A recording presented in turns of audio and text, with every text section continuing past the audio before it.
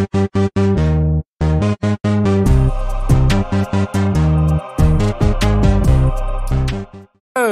this video shows you how to convert a binary number into hexadecimal. We will convert 01111011 into hexadecimal. Hexadecimal is a base 16 number system, meaning it uses 16 different values. Hexadecimal uses 0 to 9, just like the denary system, and then A to F. Hexadecimal uses single-digit numbers, so 10 is converted into A, 11 becomes B, up to 15, which is turned into F. It's a sensible idea to write the A to F equivalent somewhere on your page to remind you. Each character in hexadecimal is represented in 4 bits, so looking at this question, 0111 will be represented as one character and 1011 as another. I've written the binary number out neatly in the center, and it's optional, but I always draw a dashed line between the two sets of 4 bits. When working with hexadecimal, we treat groups of 4 bits separately, and 4 bits is known together as a nibble. If you've converted between binary and denary before, you will know that we start with a 1 and we double for the number of bits that we need. Because hexadecimal characters need 4 bits, we double until we have 4 values, 1, 2, 4, and 8.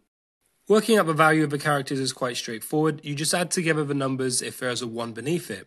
So the first character on the left is 7 because we add 4, we add 2, and we add 1.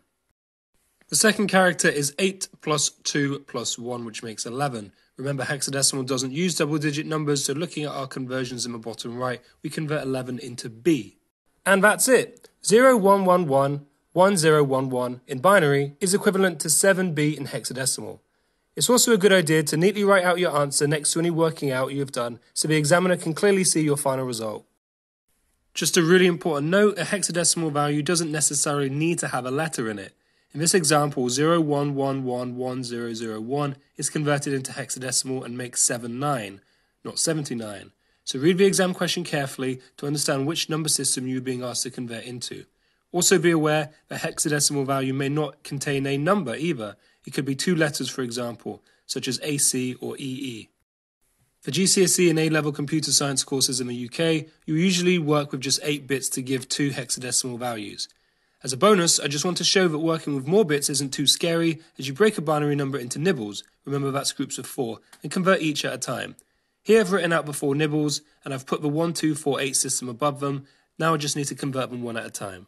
Starting from the left, 4 plus 1 is equal to 5. 8 plus 4 plus 2 is 14. 14 in hexadecimal is the letter E. If there are just 4 zeros, don't leave it blank. You simply put 0 for that nibble. Finally, 8 plus 2 is 10, which is equivalent to A. Writing out the full answer, you can see how 16 bits have been turned into 4 characters in hexadecimal. Take the self-marking Google form in this video's description, or a link in the relevant CS Noobs pages to test your understanding on converting from binary to hexadecimal. It's recommended to use some paper for your working out, and you'll get your score and feedback on any incorrect answers once you submit your response.